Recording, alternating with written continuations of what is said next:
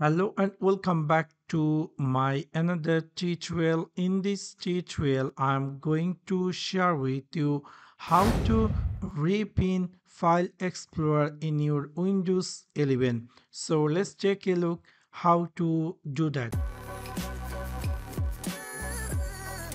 You might be recently brought this Windows 11 or you might get upgrade from Windows 10 to 11, and maybe somehow or some cases you might be unpin File Explorer. Even myself, by mistakenly I unpin File Explorer, and I am now looking for how to repin File Explorer.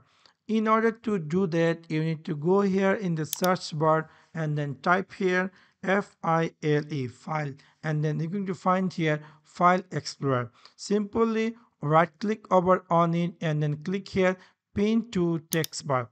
After pin to text bar, you're going to see now my File Explorer is pinned in my text bar. If I open that, you're going to see now successfully I had opened my File Explorer. So within this way, if might be somehow or some cases by mistakenly you might be unpin or you might be remove File Explorer from your taskbar, you can easily return back with follow this trick. So that's one now. Thanks for watching my video. See you next one. Peace.